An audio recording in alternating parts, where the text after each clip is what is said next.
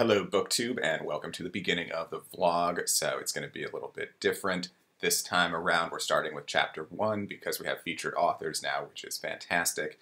And I'm going to go ahead and apologize up front. I'm kind of a mess right now. I just kind of woke up a wreck today, and it hasn't quite stopped. It's gotten a little better, but yeah, I don't know what's going on. Anyway, background's crooked. I'm not all that put together. I probably don't sound all that great. Anyway, you're not here for my story. Yes, like I said, I am extremely low effort right now, and that probably came through on my first tweet about this book, which is totally unfair to Anna. And I'm sorry about that, but I will do my best going forward to be clever. Clever, yes. So we have chapter 1, we have our setup. We've got Sienna, who is the bride. She's getting ready to get her photos, but she's just in her head, thinking things over, and quite frankly, we need to put out some kind of wanted thing for a surrogate grandmother. I'm sure that Butterfly Harbor has someone in that town that can fill this role. Sienna definitely needs a calming touch right now. Instead of an engagement, a rushed engagement and marriage, apparently. Which I guess kind of segues into another point. So this is book 9 in this series, and I am jumping in here. So I know there's going to be lots of people that I'm sure I'm going to be introduced enough to them, and I'm going to enjoy it enough. I'm not worried about that. I just keep getting a little distracted in my head. It's like, oh, does this person have their own book? Maybe I should look it up. I'm like, no, stay focused. We're just read this book right now. Enjoy it. You are enjoying it. I am enjoying it, and we'll do good. Now I lost my train of thought. I don't know what I was. Back to it. Sienna's in her head, second guessing this whole wedding thing, going back over it. This whole thing was rushed. She was still dealing with trauma, probably still dealing with trauma from her grandmother's passing, and she finds herself just at this wedding. Like, yeah, it's rough when you lose those that are really close to you. So you can totally, they say don't make any major decisions for a year, and that's definitely sage advice. So, per the title of the book, Sienna runs away, and she goes and hides in a boat because they're at a yacht club that's on the marina, and of course, whose boat is it? But our hero, Monty, who shows up, and he just bought this, clunker boat, and he's going to take it back to Butterfly Harbor, hopefully. He's got to nurse this boat there because it's a clunker, I don't know what the boat term is for clunker, but I'm sure someone in the comments can fill me in. Jalopy? No. Jalopy is a plane, right? I am good at math, not English, so if anyone wasn't already aware. So I am just loving how this setup is progressing.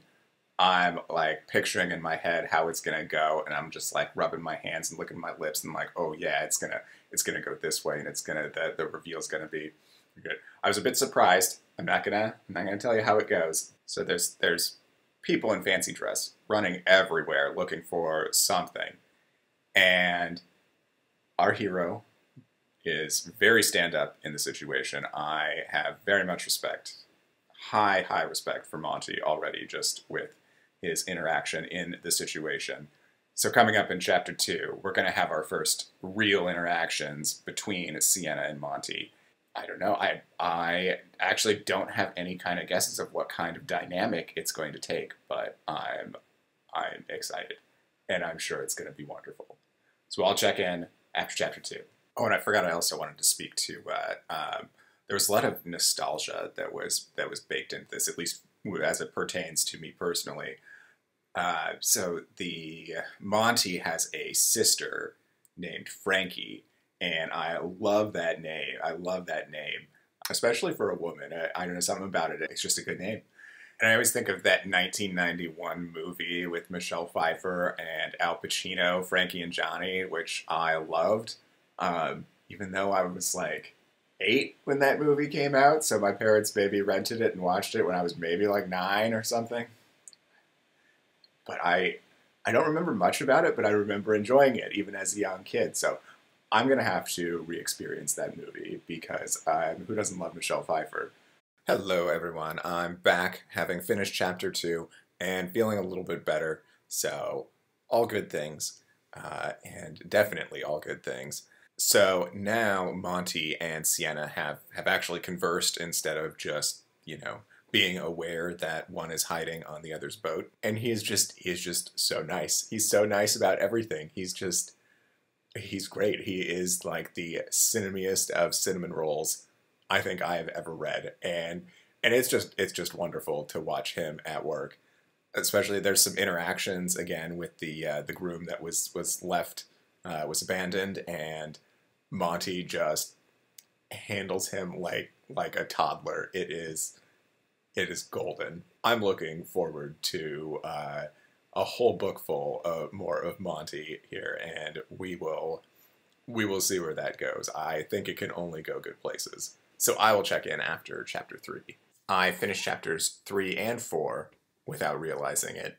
One of the hardest things to do in this whole project is to stop every chapter and think of something clever to tweet and then, talk about stuff in the vlog here. So when I'm enjoying the book, it's hard to stop and put it down and, rehash things in my head and everything like that.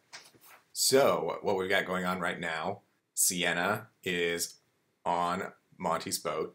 They're avoiding the dad, Vincent is his name, and Richard, the groom that was left.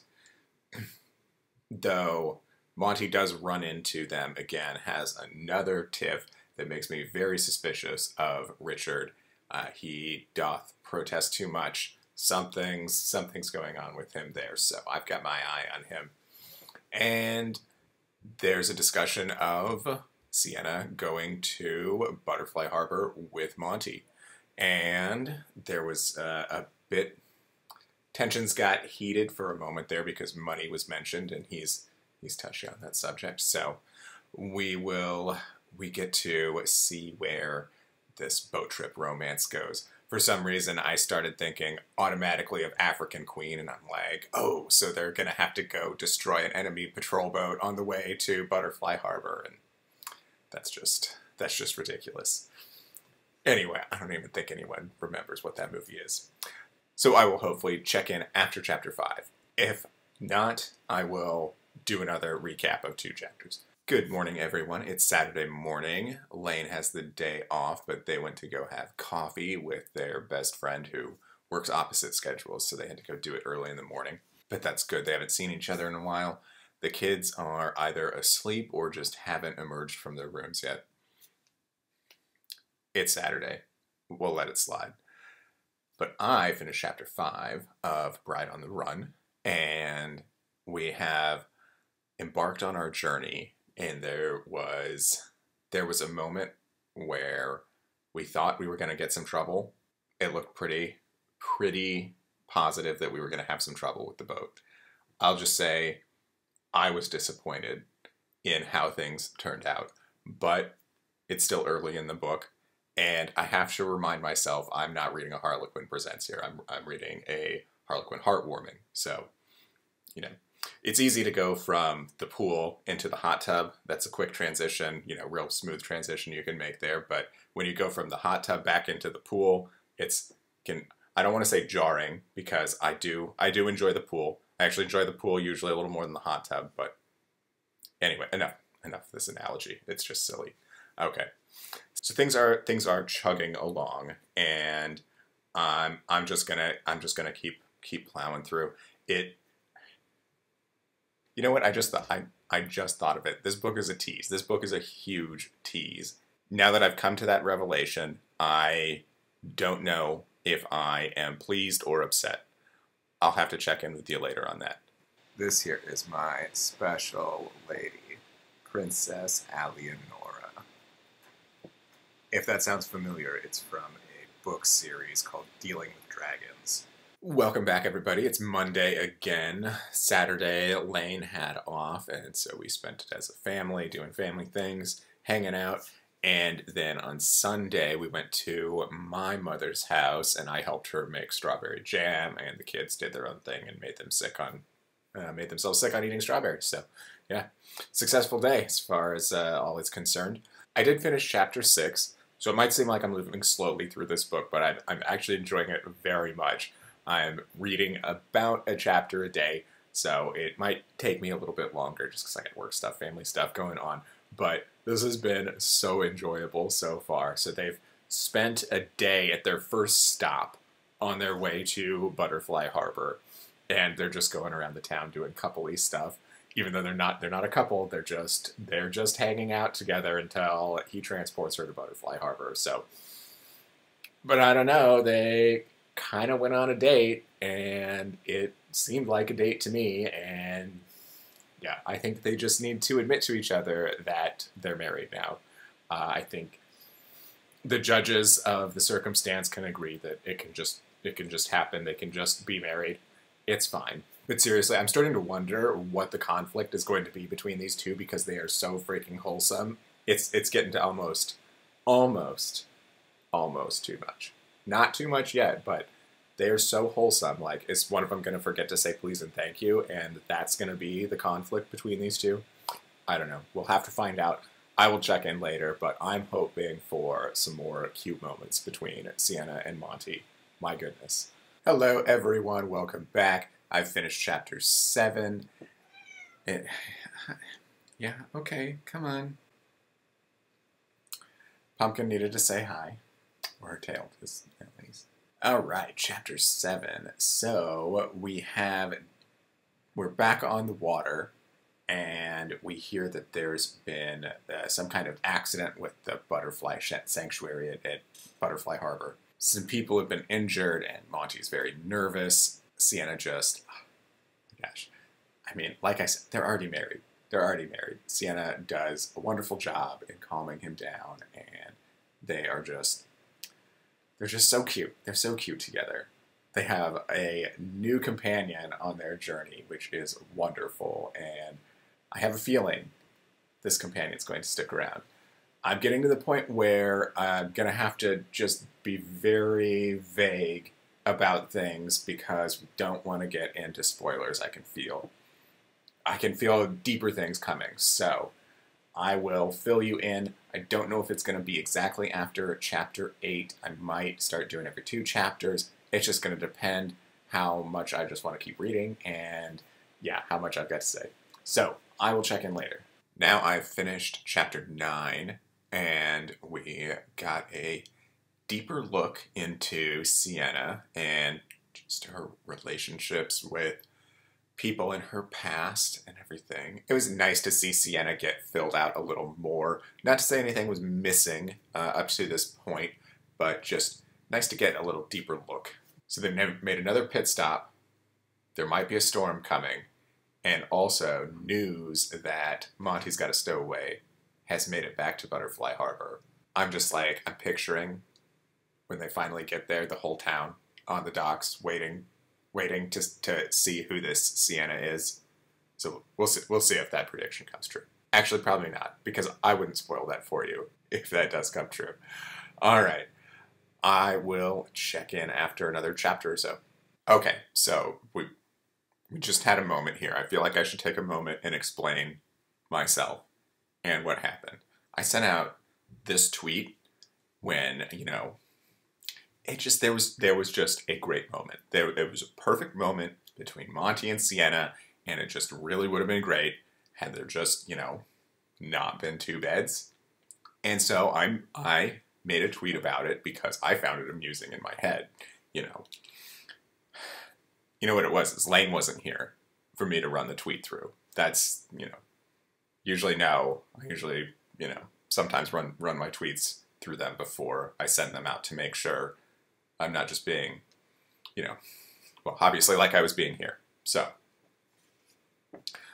I sent out the tweet, and then within pages, things got really, really serious. And I had marginalized their situation. And so I had to retweet and follow up and make sure everyone understood that I was taking this seriously, and I'm just going to say it. I felt guilty. I felt guilty like it was my fault that this happened to Sienna and Monty, and I'm sorry. I'm sorry. I've apologized for it. I've grown as a person, and I'm going to do better moving forward, I promise. And if I don't, you're allowed to call me out on it. All right. So things have calmed down, and we're okay. I was very concerned there for a moment. So anyway, enough of this. Let's get back to it. Good morning, everyone, and welcome back. I am on chapter 16. Okay, yeah, okay. I know you're here. All right. Sorry. I'm on chapter 16 of Bride on the Run by Anna J. Stewart, and I am just flying through this. I don't know if I'm going to be making another vlog post before I finish the book, so I will check in with you now. We've made it to Butterfly Harbor. Some stuff goes down. It's so hard. Like I don't even think I can explain it without spoilers. With the cat trying to knock my water over and bonking the monitors and everything. So I will just say, since like you're excited for what's happening next, but then something happens and you're like, oh no. And then like it gets better and you're like, oh, okay, good. But then like it's not better and you're like, oh no. It's a bit of a roller coaster right now. If you cannot tell, you are not getting my water. So as a wrap up to this rambliness, I'm enjoying myself. I'm almost done with the book, and I don't know if I'm going to check in, but this is wonderful so far. All right, I'm going to end it there. Oh my goodness. How about that? How about that ending, huh?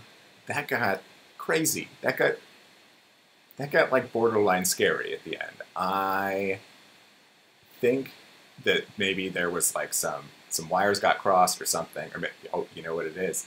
Probably that scene was probably originally a romantic suspense that Anna was going to put in something, but she moved it over to this heartwarming here. Anyway, very intense, very serious, and we had just some wonderful resolutions. I really appreciated how some of the relationships actually turned out in the end of this book. It was just so good, so good. And Anna is just a lovely person. I had such a good time reading this. I knew I was going to, and Butterfly Harbor is just such a great place. And you know, thinking about it, book 9 was not a bad place to start, because we have Sienna, who's an outsider, and the story starts outside, and we make our way to Butterfly Harbor, and we get an introduction to it through Sienna's eyes, which is almost perfect for someone, you know, if you can't start with book 1, I guess start with book 9. I am so excited to start on the bad boy of Butterfly Harbor, I believe is what it is. I believe is what book 1 is named. So Anna was nice enough to send me an e-copy of that book, so I am so excited. I'm going to start reading that now. I can't wait to just keep coming back to Butterfly Harbor. Just going to keep being so much fun, and I'm so curious about all of these people that I met when we got there. And I could obviously just go on and on. So if you couldn't tell, I very much enjoyed the book. I very much enjoyed the experience tweeting back and forth with Anna and everyone else that gets involved. Thank you so much. It's so great to have everyone along, and you make it all worth it. Thank you so much to Harlequin for making this all possible. Thank you so much to the Heartwarming line. Thank you so much to Anna J. Stewart. And just, oh my goodness, thank you to everyone involved. All right, this will wrap it up for Bride on the Run. We all had a great time. Now we got to figure out what we're going to read next. So I will post something about that soon, and I hope you stick with me for it. Take care, everyone.